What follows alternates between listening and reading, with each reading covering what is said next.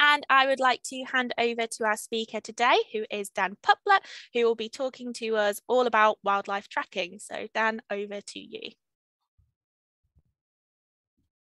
Great, thanks, Beck. Afternoon, everyone. So thanks very much for joining us this afternoon.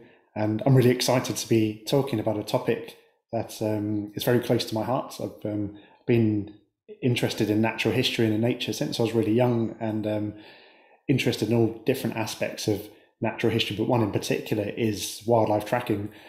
And I also have part of my background in conservation and as well as environmental education, and really find that tracking can be such a useful tool for wildlife conservation.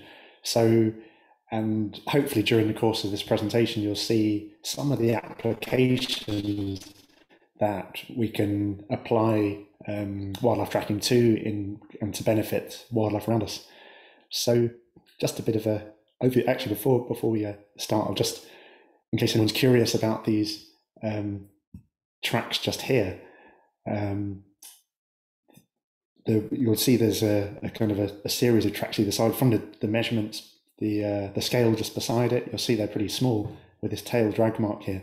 And this is a great example of some of my favorite kind of substrate. When you get into tracking, you start to get into looking at the kind of qualities of different kinds of mud and substrate. And this is some top class mud. And these are actually newt tracks along here. So really, really tiny and this very fine silt. And in here, we've actually on the top left, kind of facing downwards is the front foot of a red squirrel. So kind of 2 for the price of 1 in this picture. A bit of an overview of what we're going to be looking at. So just a broad look at wildlife tracking as this kind of incredibly old human skill that still has relevance today. Some of the key categories of track and sign that we can actually look out for. And then examples of some of the tracks and signs of particular species that are of conservation concern, or some of the ways that we can actually apply it in conservation and in biological recording. And then a few tips on taking it further if you're interested in getting more into track and sign.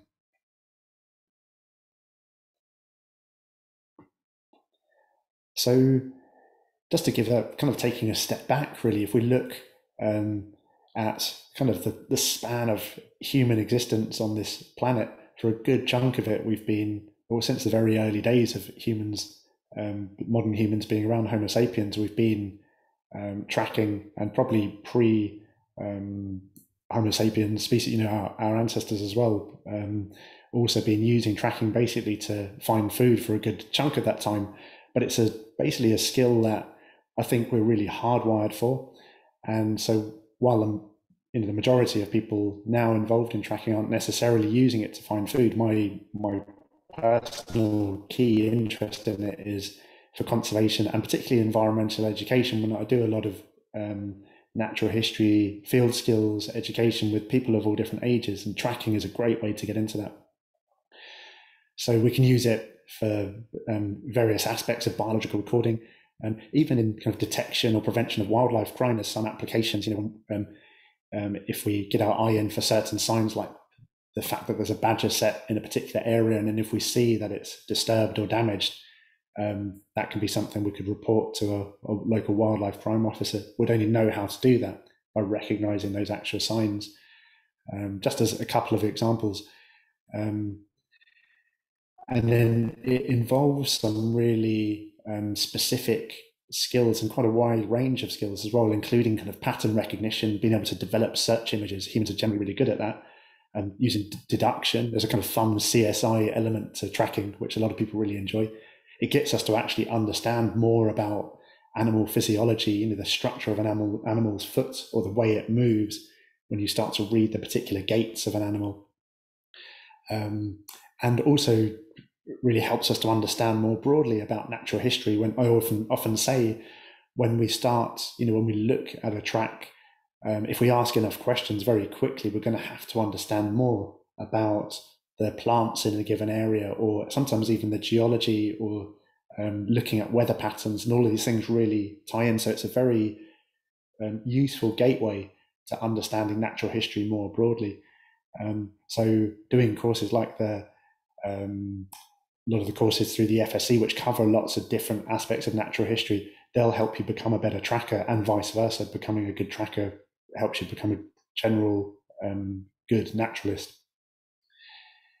Learning these skills also helps us with observer reliability. And when it comes to biological recording, that's obviously essential. We need to be really certain about what we're recording. And there's certain features, for example, when we look at particular footprints, that when we learn the fine details, we can much more accurately and confidently identify, say, an otter track as an otter track rather than something else. Now we'll look briefly at some of the main categories of track and sign, because often we think with tracking, we often think of footprints, but clear footprints aren't, especially in Britain at least.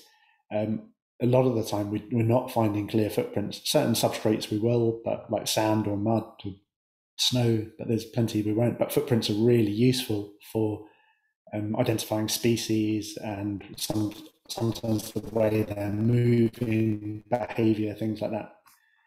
So here we've got some nice wood mouse tracks actually along a beach, or in a cave on a beach. Feeding signs come in all different shapes and sizes. These are a variety of feeding signs from several different mammals and birds on a range of different seeds and cones and nuts.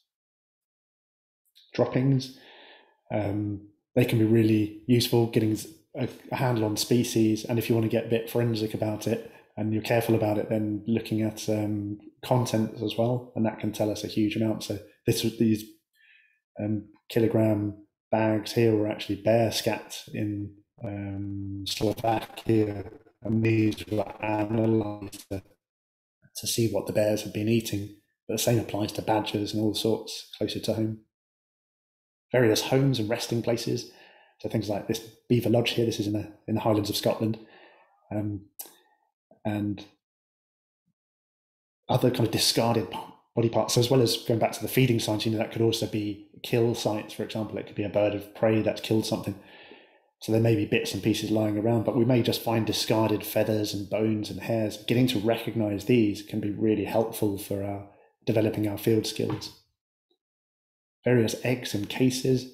So we may find the remains of a bird egg that's been eaten by something, or in this, I was going to say in this case, excuse the pun, but in this instance, this is the egg case of a common spotted cat shark. So it could come in all different shapes and sizes.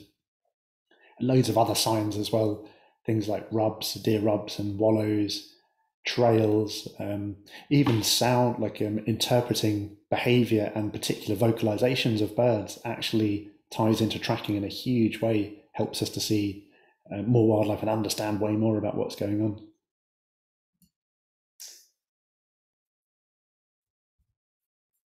So just this first one, so we're going to look at a few different animals, and this is definitely by not even close to exhaustive. This is just a small sample of some of the wildlife that we can help via using tracking skills.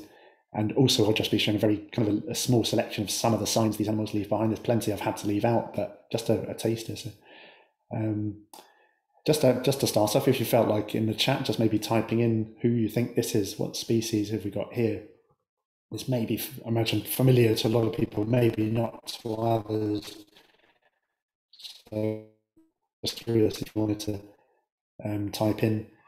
And while we're looking at it, this is a really good example of how, so I can see a couple of comments already.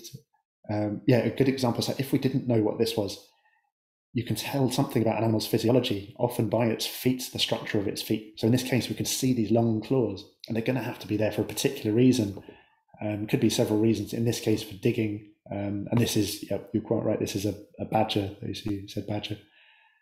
But just an example of how tracking also gets us to understand more about animal physiology as well. So yeah, badger prints have these broad kidney-shaped palm pad here. Like other mustelids, members of the weasel family, they have 5 toes on each foot, but oftentimes the thumb right here doesn't show very clearly, and they have a broad kind of blocky appearance. Other nice bits of badger sign. This is a very well-worn trail, so badgers are real creatures of habit. and this trail goes through a field, and I see it summer and winter, and often this grows up with deep barley or other crops, and the badgers are still working their way through, but they're a very particular kind of trail, about 20 centimetres wide, very flat to the ground. Other things you might find, like with badgers, looking at where a trail goes under a barbed wire fence, and you can see these white-tipped black and white hairs. And badger setts as well, they're relatively easy to identify too. So a badger setts, as its collection of burrows is known, but the individual holes will be a fair size. And when we're looking at the holes of different size burrows, there can be, we can categorize them in different ways. And size-wise, if it's something that you could stick your head in, not that I would definitely recommend not sticking your head in, but if you can imagine that you could, the chances are that it's either a badger or a fox.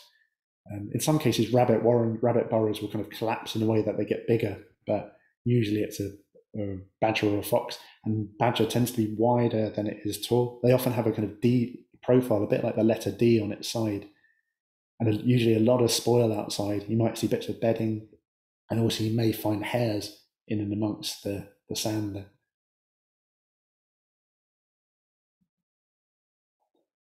And then other signs of badger, evidence of badger that you can come across. These are quite common to find in lawns in areas where there are badgers, and they're known as snuffle holes. So badgers eat, they're really omnivorous, but their diet is often 60% or more earthworms. So if they find a nice bit of pasture or a nice lawn, they'll often dig these snuffle holes, and you'll feel, if you feel inside the hole, you can feel the kind of conical shape of the badger's nose, and sometimes you might even see the hole where the earthworm is sucked out. But they usually have a little pile of spoil here, and then it's quite common to find the odd badger footprint in there. Can be confused with rabbit scrapes. Rabbits will do a kind of a scrape, but rabbits will usually leave their droppings on there as a more of a scent marking behaviour. Other bits of badger signs. So here we have badger latrine. So badgers tend to be pretty tidy and fastidious animals, and most of the time they'll dig this shallow pit, leave their droppings in it, and they'll often do that at the edge of the territorial boundary. So with just on that, so that's a few ID tips for some badger signs. There's others as well, but badgers obviously are a very important species in conservation terms, and so just getting our eye in over time, we can develop these search images for these particular signs, and that can help us, say, if we wanted to send in a biological record, or just to keep an eye on the vicinity of the set without disturbing it, but keep an eye just in case perhaps there's a development happens or someone disturbs it in some way, then we can really help safeguard these animals. Another 5-toed foot, one of the features of the mustelids, the weasel family. So this is a pretty big one, and this is right by a river. This is an otter. Fairly common in otter tracks to see webbing in there. You can't really see it so clearly in this one, but they have these teardrop-shaped toes, and again, the thumb doesn't always show very clearly. It can be confused with some other prints, but generally the mustelids, when you don't see the thumb showing, the rest of the foot is really asymmetrical. If we were looking at a dog or something like that, the track would be much more symmetrical. So I don't have time to go into a huge amount of detail on the ID, but just a few examples of how we can reliably tell certain tracks from others. And in an otter, for example, this front bit of what's known as the palm or the metacarpal pad impresses really deeply into the ground. And in other mustelids, for comparison, much smaller. Here we have the American mink, and it tends to be very star-like appearance, and again, a species of real relevance in terms of conservation, and sadly because of the damage they do to some of our native wildlife. And here, just showing a bit more detail, this is an otter that was sadly killed by a car. But I find it really useful. It can seem grisly, but I often take pictures of animal feet because it can help me understand the morphology of their feet better, and that helps me see more clearly or see more subtle detail when I'm actually looking at tracks in the ground. And then another classic otter sign is otter spraint. So for some reason, otters get their own name for their scat, and I don't know of any other animal that's called. And I looked up the origins from it. It comes from Old French and originally Latin, and it means to squeeze out. So that will be if you ever get asked that in a pub quiz, you'll know where spraints came from. But these ones, this one on the left, you can see lots of fish bone in there, and the one on the right was actually really, really fresh. Even got a bubble, and but they tend to do these on very prominent features along a watercourse, often a rock. This is a kind of fallen fence post, and very typically under bridges as well. This is this is actually at Malantarn.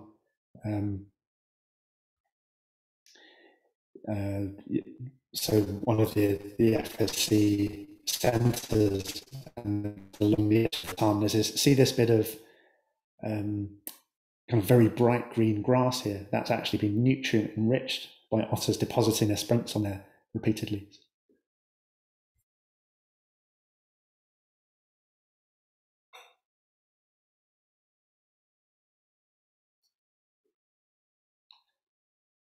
So here, this is another one where there's otter spraint just underneath the bridge, and you can see again the nutrient enrichment. It's made this kind of greenish patch of algae there, which can actually be spotted from a distance. Oh, I'm seeing here that there's an issue with my connections. Sorry about that. It's not too bad, Dan. It just every so often you just get a bit of laggy voice, a bit of robot voice, but it's not too bad. Okay. It catches up with itself. It might be worth. That's actually just the way I usually speak. Sorry. Yeah, if you've got any background apps running, might be worth just shutting them off. But apart from that, I can't think of anything else you might be able to do. Okay. Yeah. I thought I'd done it. I'm just going to check that quickly just to make it. But yeah, we can still hear you, so it's just the occasional lag. So yeah, sure. Yeah. But I'm just going to see if I can. If you just bear with me, I'll see if I can shut down anything that's not needed.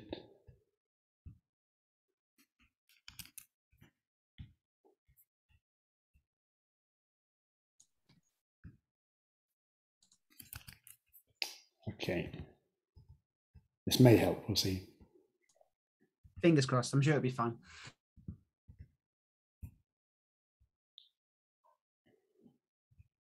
So here's another bit of otter sign. So otters' dens are known as holts, and this is under the roots of an ash tree. And another thing as well with tracking is that it can really help us, once we get our eye in for field sign, it can really help us to predict or to choose good places for camera trapping. And camera trapping itself is just such, as I'm sure some of you will know or have tried it out, it's such a useful tool for sussing out what animals are in an area.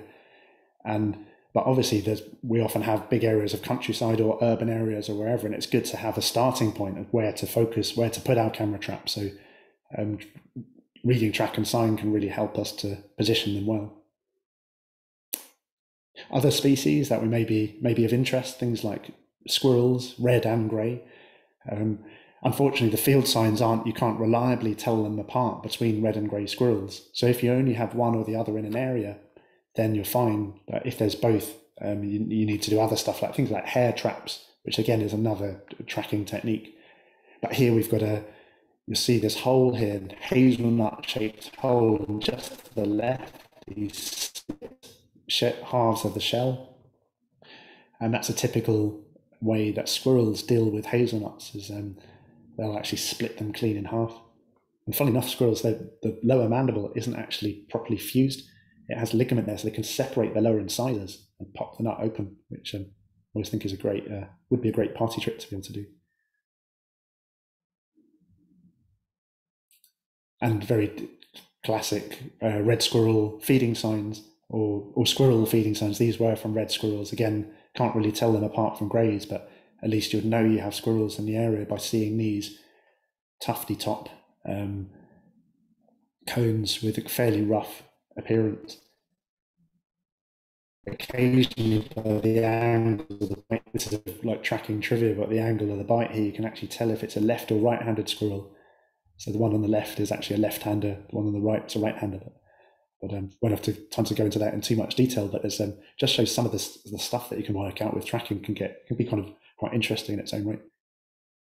Footprints of a squirrel, not something, well, actually in areas of woodland with muddy puddles and things like that, you can actually come across them quite frequently. It depends where you are. So some areas, if there's the substrate, you can see them. They have 4 toes in the front and 5 on the back, like a lot of other rodents. Squirrel feeding station. These are Norway spruce cones, and they like to, red squirrels in particular really like Norway spruce and Scots pine and others, and they'll often eat them on a feeding station. And here's the set of 4 toes, so the hind feet. This set of 3 just here in a row is a really typical sign or feature of a lot of rodents. This is on a hind foot, the 3 central toes, 3 in a row. If you see that, you've probably got a rodent. Smaller ones like mice and voles, harder to tell apart, but it is possible as well. And here's a squirrel dray up in a tree. So they tend to be quite kind of football shaped and football sized, maybe 40 centimeters ish across, kind of a sphere of twigs, often right up against the trunk. When we get our eye in, we can learn to tell them apart. There's other things that will be of interest, things like sparrowhawk nests or rook nests, and which can look similar, but so there's techniques we can use to start telling these apart. Again, when it comes to surveying for squirrels, and say whichever species, but particularly in areas where there are red squirrels, really important to know the signs that we can look out for. And as we all know, with biological recording generally, or with conservation generally, so much conservation relies on good biological records, and quite a lot of that is through citizen science. So for those of you who are involved in FSC's BioLinks or other similar projects, absolutely vital. And the only reason we really know that certain species are increasing or decreasing or whatever is that people have taken the time to log and record them over the decades. And so tracking can play a part in that. Just aware of time, so I'm going to skip over a few of these, but these are some water vole signs. This is a water vole run in some long grass, and this hole going into a ditch, and typical water vole droppings.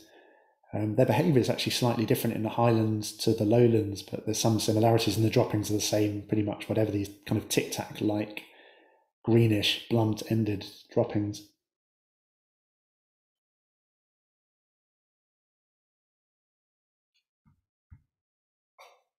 Just curious if how the connection is doing just now. Yeah, it's better than it was. It's still a little bit choppy, but it's absolutely fine, Dan. Okay. And we can hear exactly what you're saying, so no worries. Okay, thanks. So other feeding, this is water vole sign, feeding signs, they often snip bits of vegetation, rushes and other vegetation, maybe about 4 or 5 centimeters long with a very distinct 45-degree angle at them, and you'll often find them in water vole areas. This was actually right by Malamtarn as well, or near the Malamtarn Centre.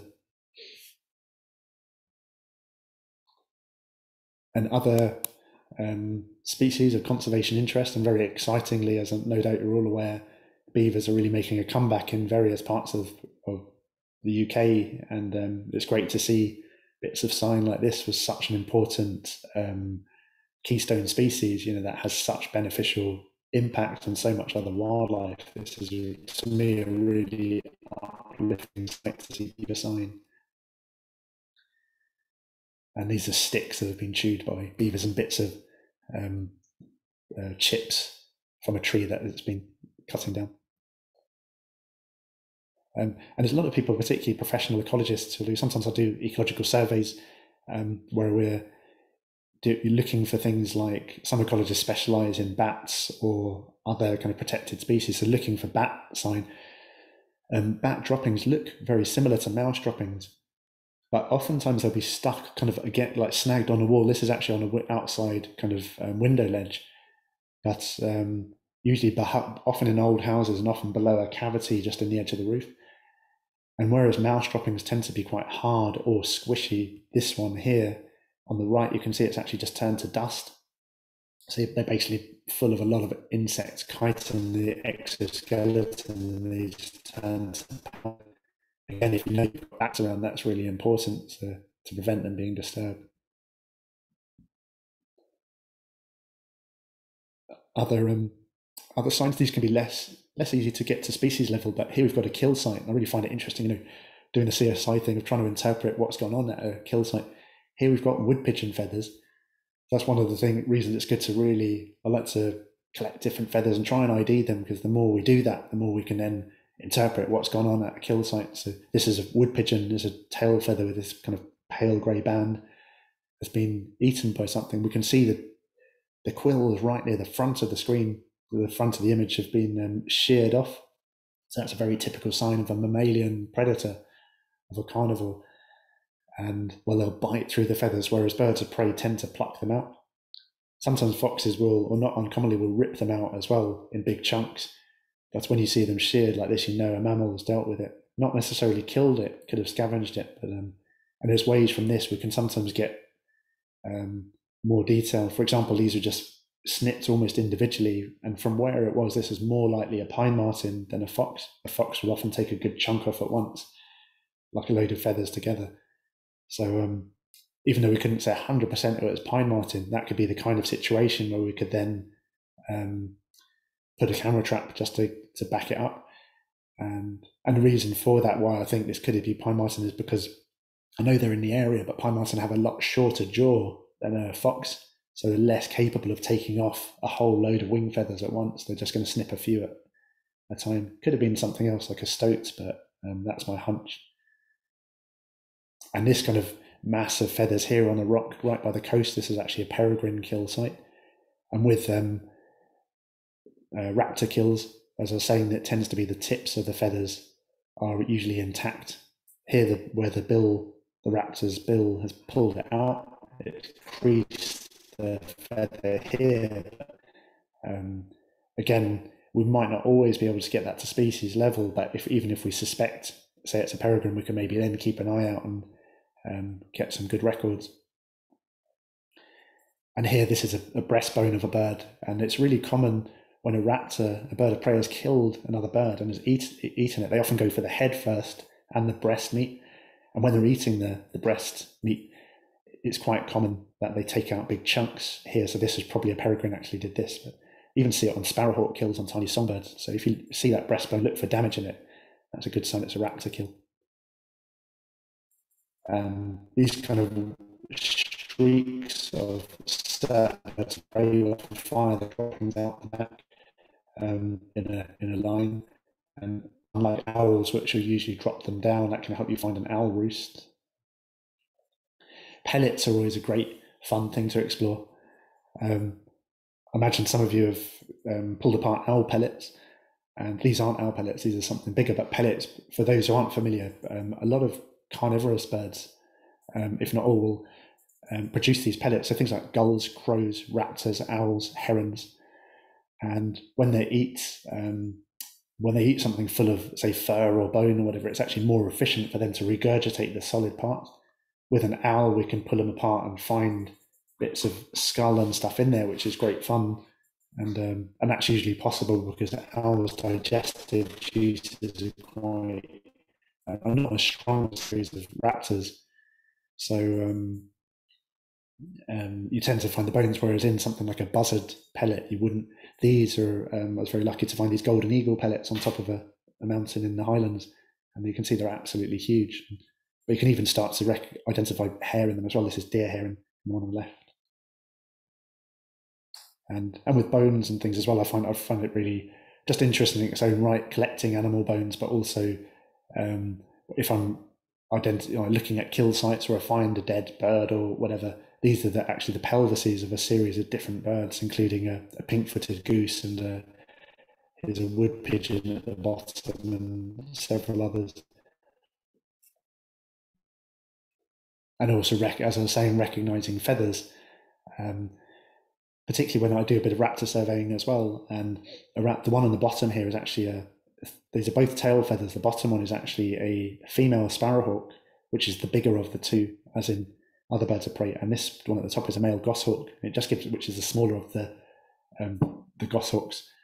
And so it gives a sense of the size of a goshawk. But with around a sparrowhawk kind of nesting area, if you see one of these discarded feathers, it's an indication that it's actively being used. And there's ways you can even tell if the same female, if you found that exact same tail feather from the same part of the tail the following year, when she's grown a new one and molted it again, the patterns would be exactly the same. So you'd know you had the same female there. So that's great in terms of raptor monitoring. And other projects have been fortunate to be involved in. This is the very typical circular track of a feline, in this case actually a lynx. So cat tracks tend to be circular with this kind of C-shaped negative space. Again, there's lots of technical detail we could go into, but I don't have time to do that. But just in terms of the overall impression of them, and this was part of there's a project. I was fortunate to go over to Slovakia, and they're still running this project where you get to go tracking in the snow, looking for signs of wolves and lynx and other wildlife, and then recording it, and that really helps with their conservation. And this was me looking quite happy, collecting a sample of lynx urine from the snow here. So it was quite one of the highlights of the trip. And also been fortunate to be involved in a range of different rewilding and conservation projects over the years. And this is a project that some of you may have come across, a fantastic project, Bunloit. It's in the Highlands, not far from Inverness. And they're doing all sorts of incredible work to boost biodiversity and to capture carbon and to benefit the local community and economy. And they got students involved in doing some of the baseline surveys. So I was helping to establish some mammal transects where we walked in total about as close to 14 kilometers of transects, recording tracks and signs of different mammals. And that is one of the parts of the baseline kind of biodiversity survey that they're doing. So in the subsequent years, we'll be able to monitor changes. But again, it's just an example of how we can use tracks and signs to help conservation efforts. Other things like this is typical deer feeding sign with the ungulates. So hoofed mammals like deer and sheep, they only have bottom incisors. So the top incisors they don't have top incisors, they just have this kind of rubbery palate. And so that shows when they're biting vegetation, it has this kind of ragged appearance like this. And that's relevant because we can use this when we're doing, say, herbivore impact assessments, looking at the impact of deer browsing. We can actually tell whether deer are browsing something or whether it's rabbits or hares, which say do much cleaner bites and things. But again, there's various applications there. And then just the last few things before we get on to questions and think about a few other things which may not seem obviously like tracking, but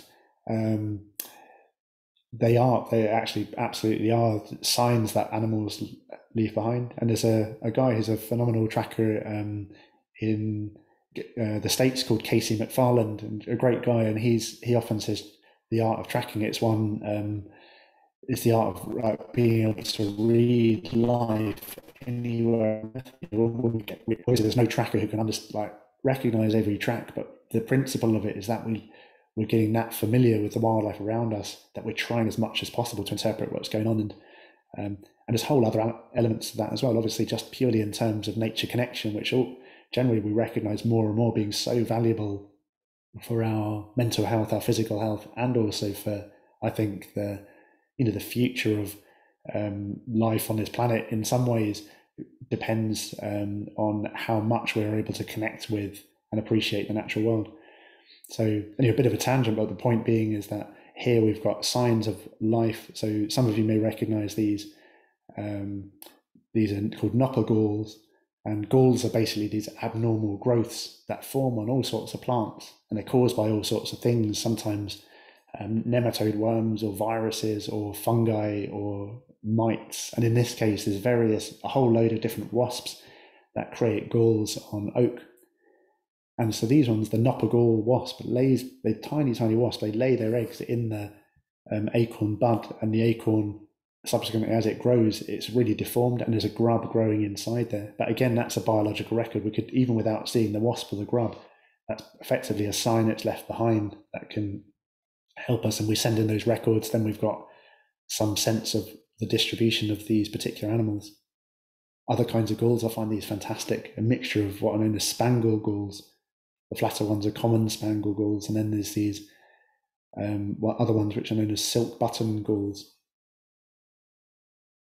And other signs from, I mean, when it comes to invertebrate signs, it's absolutely tons. So this is the tiniest of tiny kind of tasters, but just to give a sense. So here we've got this aspen leaf, and this is, we'll see this, if you keep an eye out on aspen leaves this time of year when they're starting to go their autumn colours, but you may see a patch of green remaining. And this is caused by a micro moth called the aspen green island leaf miner. And basically you can see the hole here. So the larva was in there, possibly emerged from here, but its presence in there has actually blocked the chlorophyll from retreating back into the tree. So you see these patches here, and again, without even seeing the moth, you can get an ID and record from that. And similarly with this is something, keep an eye out on bramble leaves. You may have seen these plenty of times already, but this is another micro moth, sometimes known as the bramble leaf miner. And you see it's got these fantastic patterns. I really, really like finding these, and you'll see there's several of them in here, but you notice how they go from absolutely tiny, really thin, and they get fatter and fatter basically as the caterpillar moves through the leaf, feeding, getting fatter and fatter as it goes, and eventually it will pupate and emerge. So just a few examples there of some of the signs that we can look for. Just a quick mention of this as well, it may be of interest to some of you, but there's an evaluation system which I've been involved in for quite a long time now, which I find really useful, called Cyber Tracker. And it seems like a weird name, but the cyber bit actually came from when it started in South Africa. They were using kind of handheld software, a bit like iSpot or any of the other biological recording kind of apps. But they were using the skills of indigenous people there to help with biological recording. And this system was developed to test their reliability in the field, to see, how good their skills actually were. And this system has basically gone to America and now to the UK and the rest of Europe. And it's the track and sign aspect of it. It's a 2-day evaluation where you're assessed on your skills in the field and on all kind of different imaginable tracks and signs, and you get a score at the end of it. And it's a really great way. Some people go into it purely as a learning experience, and because you get told afterwards what all the signs are, so you learn as you go along. If you get them wrong, it kind of doesn't matter so much, or you can kind of test where your skills are at. So yeah, that's just something to mention. And there's also trailing evaluations, which is where you're learning to actually follow animals and observe them. But this is my friend here, John Ryder, who's a fantastic tracker, and he's one of the only 3 evaluators in Europe so far. And so he hosts these evaluations in various parts of the UK and elsewhere. So I just thought I'd mention that in case it's of interest. And a few key points just to sum up. So tracking has so many different applications. As I mentioned, like various applications in conservation, biological recording, citizen science, which all, in a sense, are all under the same umbrella of wildlife conservation. And just as generally anyone, I think, interested in natural history will benefit by getting to understand some tracks and signs. I think it can help us, as I was saying before, understand so much more about all different aspects of the natural world and how they all fit together. Really improves our observer reliability, and overall just gives us a much better, I find for myself, the more I'm out tracking and looking at signs of things, it gets me asking questions. It gets me curious about what these animals are up to, trying to predict. I'll often come away with more questions than I have answers, if that makes sense. I might then, for example, seeing that as a random example, that bramble leaf miner, then think, okay, like what animals actually prey on those caterpillars? Is there anything that particularly targets them when they're in the leaf? I don't know. Maybe someone else does, but this kind of endless questions we can generate, and that can really help us actually.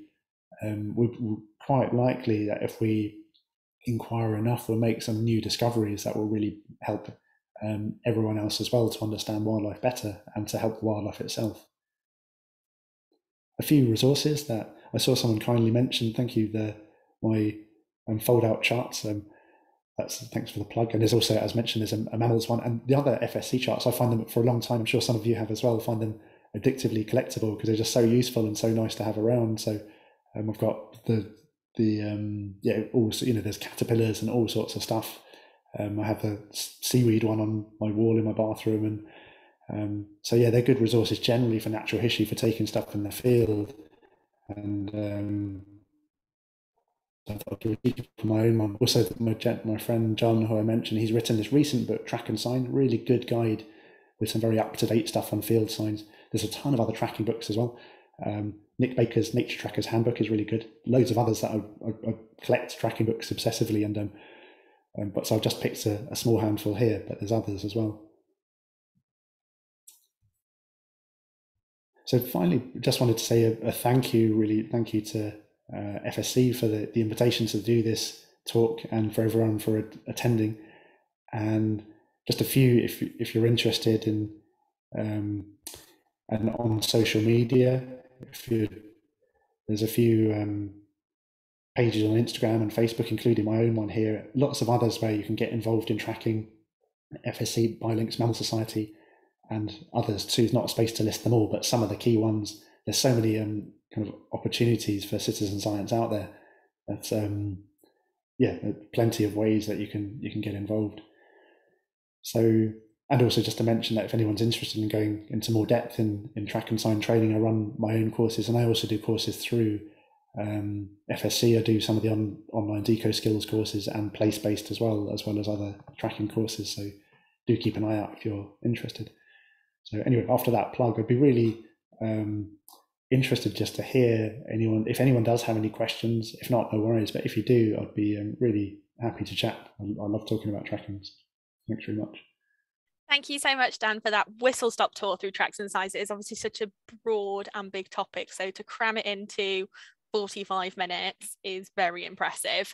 And as Dan said, yes, so Dan does a lot with the FSC already.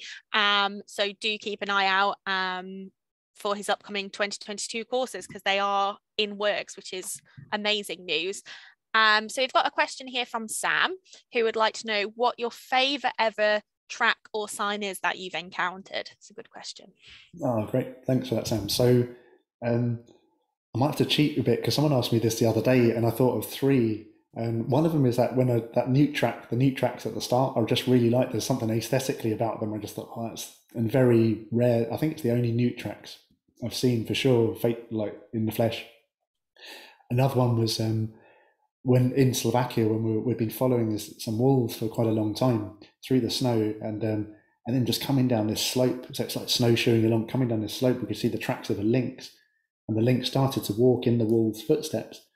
And that, to me, that was just so cool. I nearly exploded. I just almost couldn't handle it. So that was exciting. And then the final one, is just near where I live. So on the Murray coast, a lot of sandstone, and amazingly, there's these ancient reptile tracks, older than dinosaurs. They're about 250 million years old. Things like Dicynodonts and others, and their tracks are still visible in the sandstone there, and it blows my mind. I go there again and again. And I was there recently with a local amateur paleontologist who was telling me more about them. And it was just phenomenal. And he also pointed out, and this one was kind of off the chart for me, is he pointed out tiny tracks of something called Paleohelcura, which is a ancient kind of scorpion, and their tracks were just faintly visible in the sandstone 250 million years later. So they're my three kind of favorite ones. That's so cool. It's like basically going back in history. Yeah, that's amazing. Yeah.